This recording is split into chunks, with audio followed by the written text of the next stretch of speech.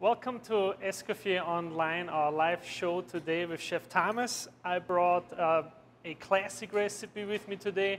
We're actually going to be working on matelote.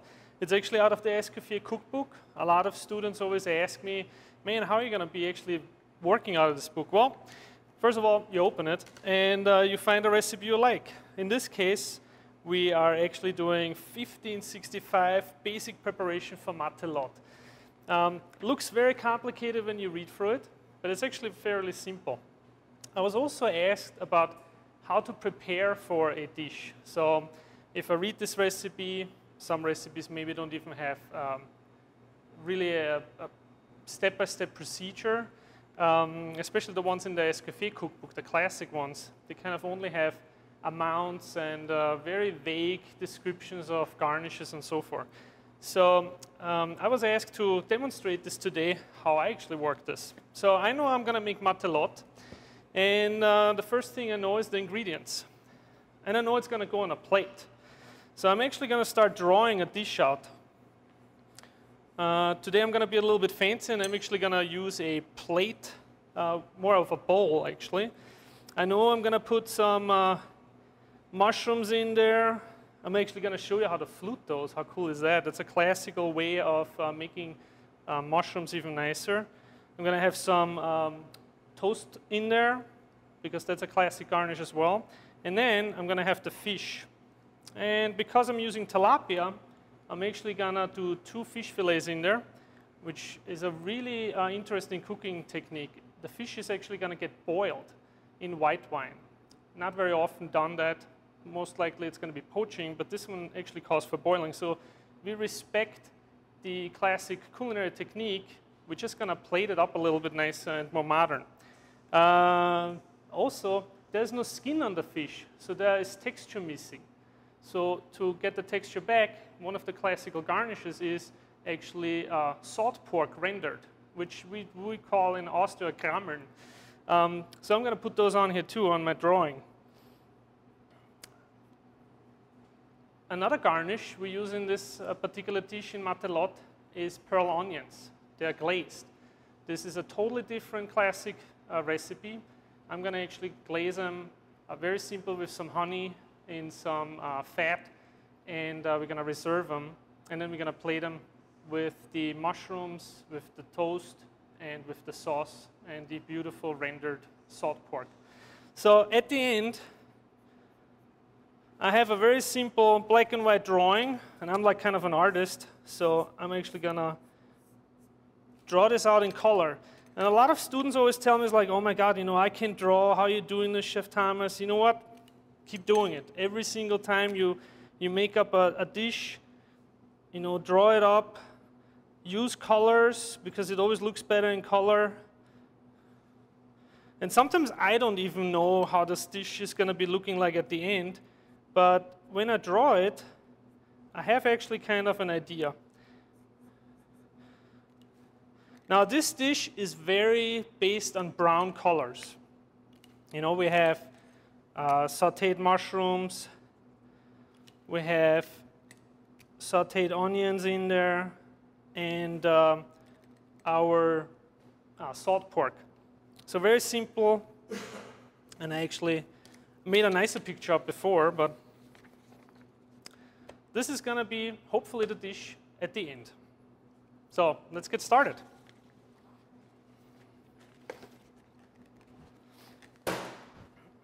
Any questions so far? No? Not? Otherwise I'm going to start asking you questions, which is much more dangerous with a teacher, right? All right. Tilapia, a wonderful fish, very, very dangerous fish with his fins on top here.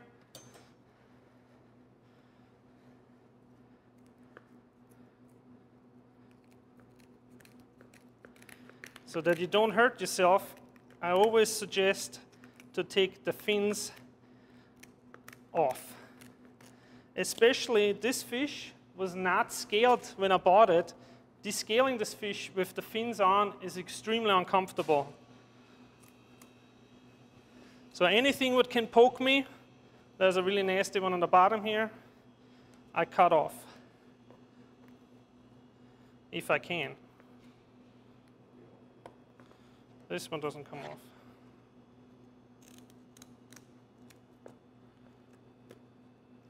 Maybe I need my chef knife here. When scissors don't do, use your chef knife. Okay. So the fish is fresh. You have clear eyes. The gills are nice and red. It was already gutted. I'm going to look for the backbone. We cut behind the gills. And then the filleting is actually fairly easy. All I have to do is run my knife along the bones. Now, yes, a lot of students are going to say, yeah, that's not that easy. It just looks easy because you have done it like 100 times. But you know what? With everything else, it's all in practice. And see, all I do is I follow these bones here. And get the question, Chef. Sure. It looks thin. Is it a bony fish? Well, tilapia, when you go to the store, the fillets are very thin. For the matelote, not really a common fish to use, but we're going to be trying this, how this is going to look like. But round fish are round fish. They have 2 fillets. Flat fish have 4 fillets. So yeah, the fillet is fairly thin here. But for our application, it should work. Oh, repeat the question. What was the question again? We got another one, Chef. Okay. About how much does the tilapia weigh? The question was how much the tilapia weighs. I think it was about 1.25 pounds. I remember that from how much I paid, actually.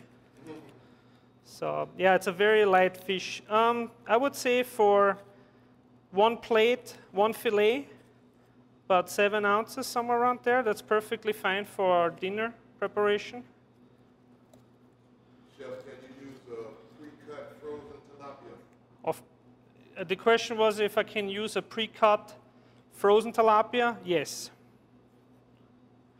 I could even switch to a different fish if I don't like tilapia.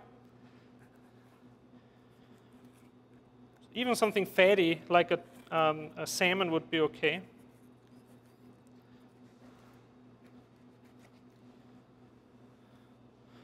All right. This would be perfect for fish stock. All you have to do is take out the gills, the eyes. This can go in a stock pot with some celery, some white mirepoix. You cook it out for fish stock. So we're going to put this away. Another question, Chef. Yes, sir. Can you use sole? Ooh, sole.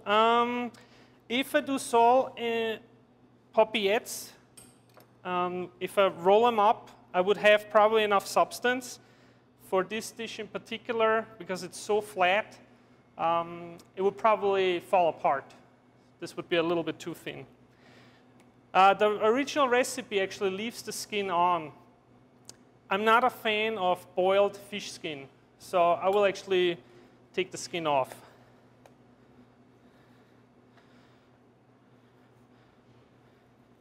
Got another question, Chef. Yes, sir.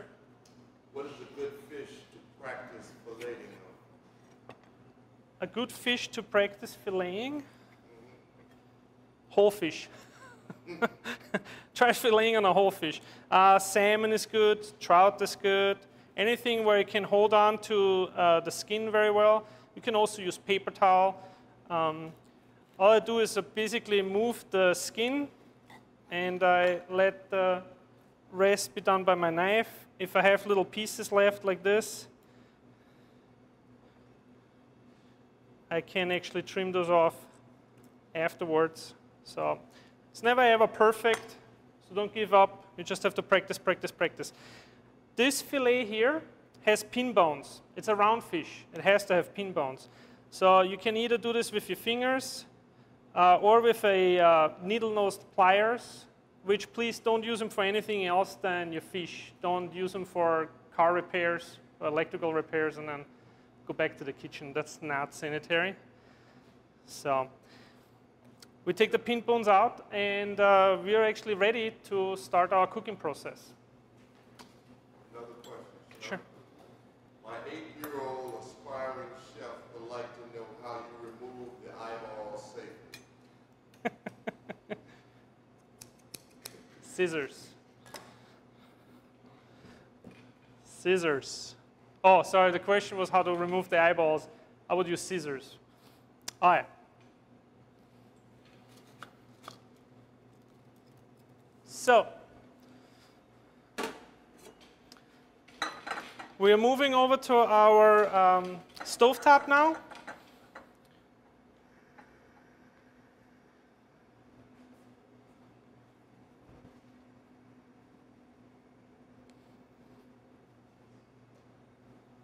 Oh.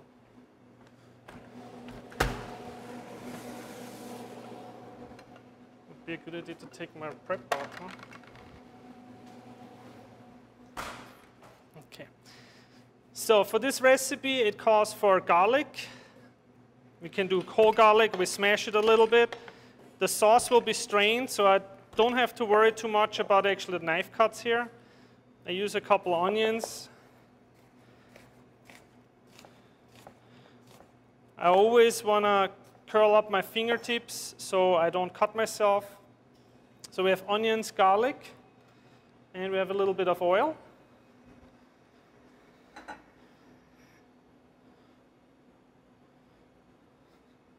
Oops. And I spilled already. And we actually put this in a rather cold or cool saute pan. Shouldn't sizzle too much, because the cooking process we're actually going to be using is boiling. Another product we're going to be using is a bouquet garni. So let's make that one. A bouquet garni is the classical, mixture of herbs. We have a bay leaf here, thyme, parsley stems.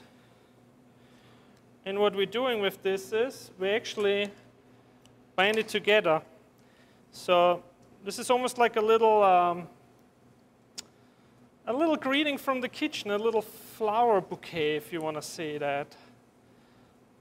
I would not give that to my girlfriend. She probably would be pissed about that. So, all right.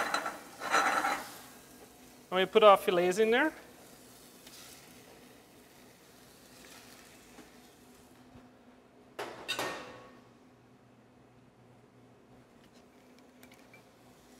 And it calls for a liter of white wine. So you saw the pan was a little bit too hot. This is a 750 milliliter bottle. There's about 3/4 for the dish and 1/4 for me.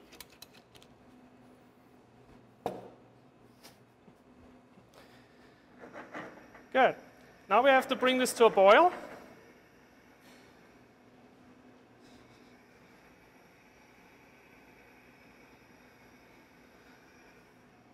I forgot peppercorns. Nobody caught that besides me. That's why I'm the chef. But that's perfect. Good. Now this is going to go now until we see that the fish is turning white from its opaque color. So we don't really want to put a time frame on here. We're going to be looking at the fish, how it turns color from opaque to white. So at the end, the fish should actually kind of look like the onions. Now if you would say that this looks a little bit like a court bouillon or a short stock, it is very similar to that. It's obviously a little bit acidic from the white wine. You have your aromatics in there. We don't have really any lemon or any orange zest or something like that in there, so we just have the fish with the wine.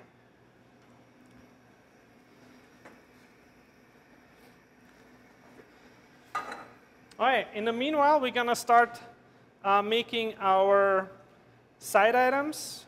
We need to talk about fluting mushrooms and sauteing pearl onions. I actually got fresh small onions here. I like those a little bit more than the pearl onions. Sanitizing my knife here. Please make sure, especially with working with fish, that you sanitize very well. We have these beautiful fresh onions. If you have something in the yard growing, like onions, leeks even, would be really nice. They obviously are not having the same shape, but this would actually be a really nice addition to your dish. We're gonna again go with a little bit of olive oil.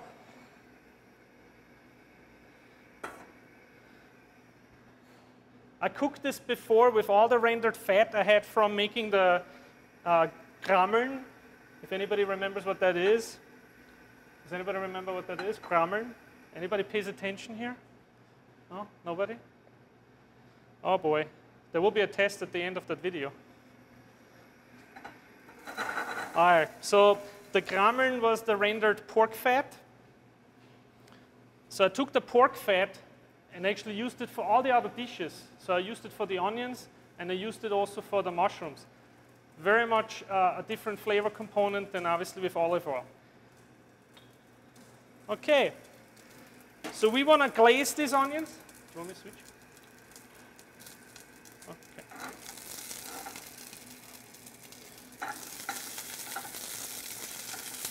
I don't want to burn them, I want to glaze them, so I'm going to saute them up a little bit. My fish is boiling, this is beautiful. I wish there would be Smello TV because this stuff smells so yummy. Okay, you can see it's starting caramelizing. Caramelization is nothing else than the natural sugars from your product actually caramelizing in the hot pan. Now we can speed up this process by adding a little bit more sugar. In this case, honey.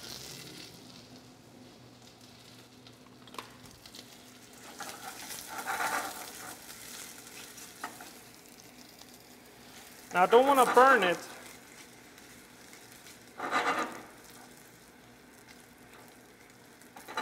But I want to make sure that I get some heat on here so I get the natural flavors out the onion. Sure. Yes? Can I use cipollini onions? Cipollini, yes, of course. Any kind of small onions would be perfectly fine. Oh, sorry. The question was to use cipollini onions. Yes, you can. Oh, there's another camera. I didn't know that. Hi, how you doing? Good. All right, let's look back into the pan. I get a nice caramelization going. Not a fun start. Fun starts. Everybody was waiting for this. Who doesn't like to work with cognac? Ah. Here we go. We Austrians are known to work with lots of alcohol. Also, we cook with it. Good. So, I'm going to turn this down. I have good color. Salt and pepper. I have a little mix here of salt and pepper. I like to have that mix done, ready to go.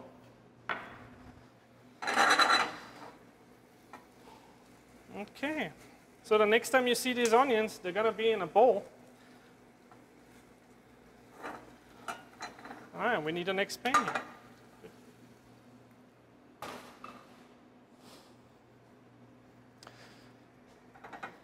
All right, let's check the fish for a little bit here.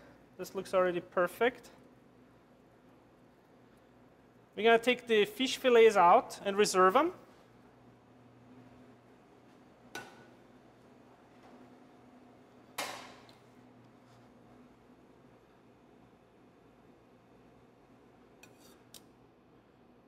Don't want to get that peppercorn in there. Got to be careful, that fish likes to fall apart. We're going to reduce this sauce for a little bit longer.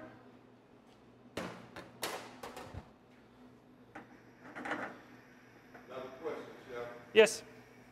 Why cognac? Is any other liquor equally as good? Well, there's certainly a couple applications I would use. The question was if I can use anything else than cognac. Of course, I can use any other brandy, anything else which has a high content of volume of alcohol, so I can actually flambe with it. Certain alcohols are not as good as cognac and brandy for cooking applications. So probably would stay with cognac and brandy in your kitchen. Good. The next step I'm going to show you is actually something really fun. A lot of students are always very amazed when I do this and show them. This is actually fluting of a mushroom. So here I have a regular button mushroom. I'm cutting the ends off. And I have a bird's beak knife. A bird's beak knife is shaped like a bird's beak, hence the name. Now, I'm just waiting for someone to ask me to do it with my chef knife. No, I'm not some crazy chef who's going to be turning or fluting with a chef knife. That's why we have the right tools on hand. If you have a paring knife, that would be perfectly fine. I hold my knife like this, and I actually drop the knife down and bring the mushroom up. Now, believe me, you can ask me 100 questions now how I'm doing this. I have no idea. No. Practice. I did this not just once. I probably did this 1,000 times with about hundreds of students, plus in restaurants and hotels. You got to practice that. A really good way to start practicing this is actually a little nursery rhyme you have here in America. It's called the Itsy Bitsy Spider. I'm pretty sure somebody's laughing right now. But if you think about Itsy Bitsy Spider, how is it done? Like this, right? See, I can't even do it. This is pretty much the movement you do. One hand goes towards you, the other hand goes away from you. So let's do this one more time. Mushroom, knife, right about in the middle. Mushroom goes up, knife goes down. And it's literally just a scraping. This mushroom is no good. I have to switch. The reason why this mushroom is not good, it's mushy inside, so that means the knife is not going to cut it. Okay, here we go. There we go. So I'm not really cutting deep. All I do is kind of scrape the surface, bring the mushroom towards me, drop the knife down. And you want to do this as much from the middle as possible. Question, Sean. Yes, sir. I have an induction cooktop, but the gas is not allowed. Can one flambe with an induction cooktop? Well, you could if you have maybe a lighter right next to you. You know, what you actually ignite has nothing to do with the stovetop. It actually has to do with the gases. So the alcohol evaporates, and that's what you actually light on fire. So yeah, even if an induction oven, an induction cooktop, you could flambe. Now there's a reason why you have induction though. That means because you have no exhaust. So it's definitely more dangerous to have an open flame. So you would keep this in consideration when you flambe something where you have induction only. Okay. So this is my last mushroom for now because I only want 3 on my dish.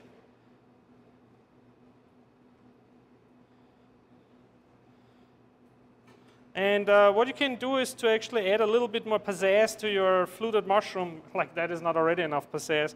You can actually crisscross, or not crisscross, you can actually push your knife point in the top and actually make a little cross star. If you're very artistic, you can try to make hearts in there. Write your initials. How cool is that? All right, 3 mushrooms, a saute pan, a little bit of oil. Let's go.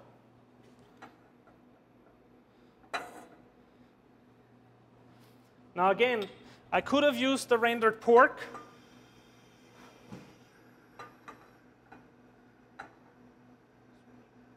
Good? Okay. I could have used the rendered pork, but I'm using oil just in case we have some vegetarians with us.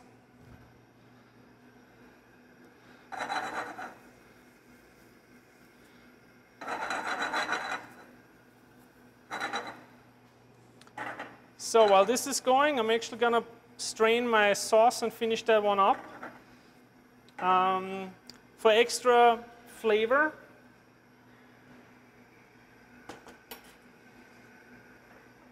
what I'm actually going to do is I'm going to show this right here. I'm straining, I'm straining, I'm straining. Now if you're really smart, I like to be smart and I don't like to wash dishes too much. Look at this. Perfectly strained out, already back in. Zoom, dun dun dun. Probably made my light out. This is where you always want to have a lighter next to you. All right, so now I have my sauce strained.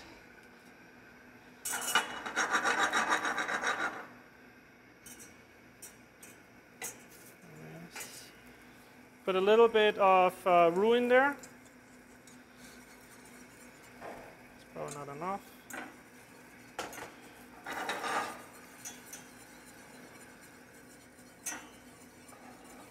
Bring this to a boil.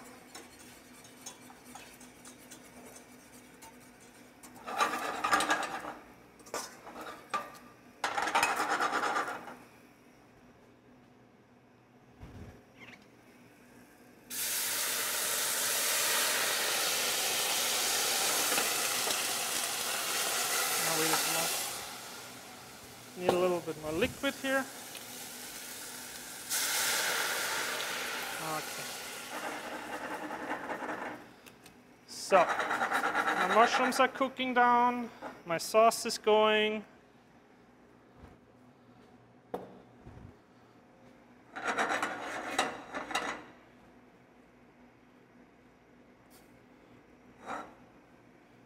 cook those a little bit softer.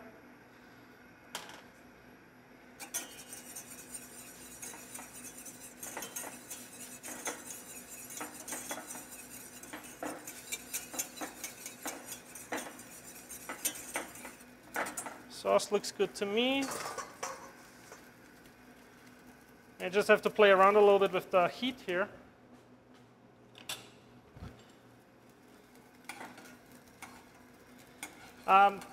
Some of you, when you send in assessment, do actually the perfect thing.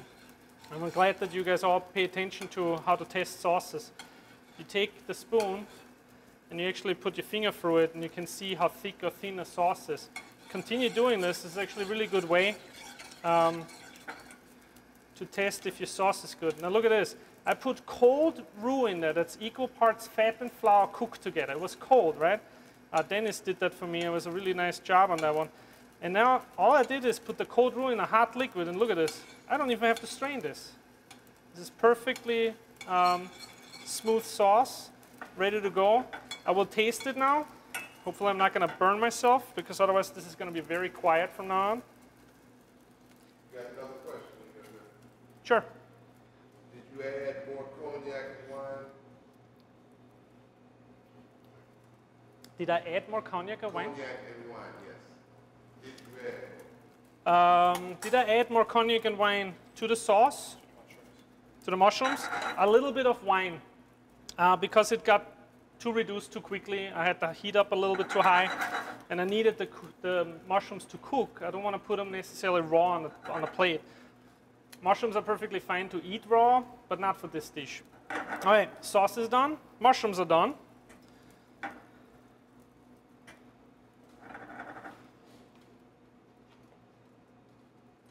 I think we're ready to plate.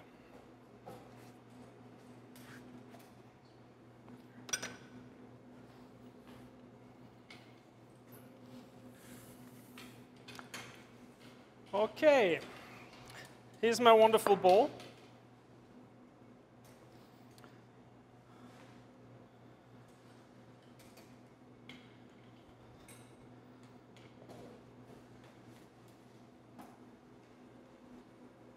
I'm looking, oh, okay. My wonderful bowl. I made some toast points. I cut some honey wheat bread in triangles, brushed them with some olive oil, put some garlic on it, toasted them under the salamander, You could literally put 2 slices of honey wheat bread into your toaster and hit toast. That would be just as fine. It gives you a totally different feeling in a plate when you have something crunchy like this in there.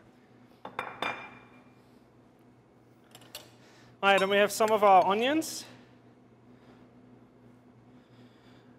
And yes, now it gets like to the question of, well, if I do this for 50 people, this doesn't look very economical. You know what?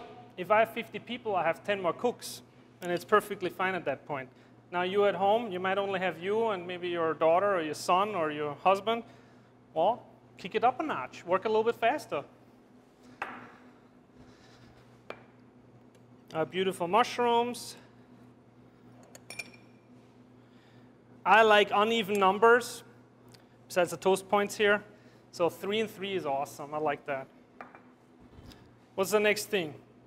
Oh yeah, the fish, right? Where is it? Here we go. Now the fish fillets might be a little bit tricky.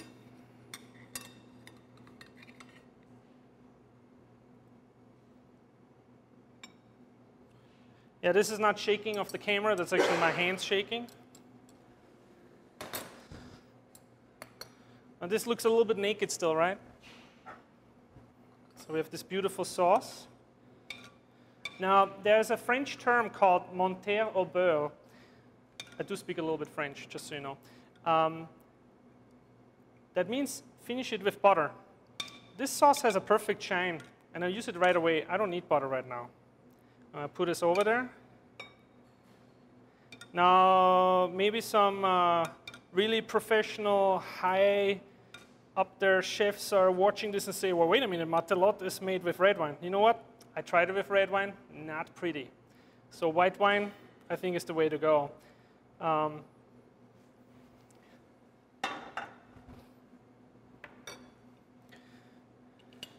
we have the rendered salt pork. And guess what?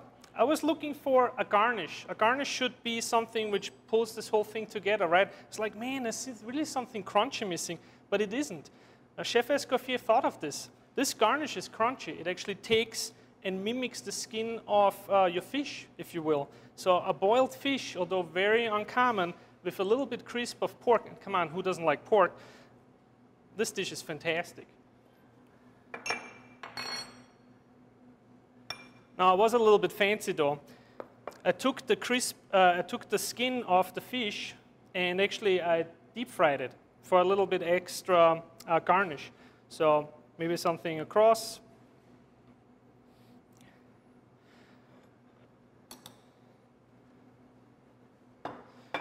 And voila, here you have matelote, a classic Escoffier dish done a little bit nouvelle cuisine.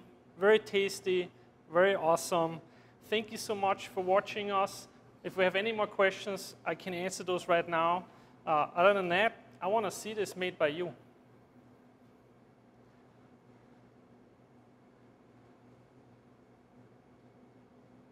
No questions?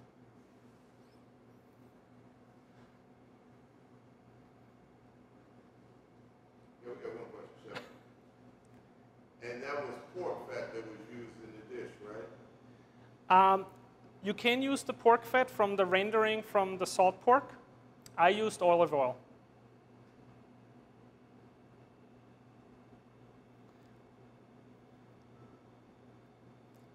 Who gets to eat it? I just wanted to say, I can't look at this much longer. I want to eat. Maybe Chef Susie, she's next. I can't wait for the apple strudel. Yeah, log back in for apple strudel, guys. Any more questions? That's it? Thank you.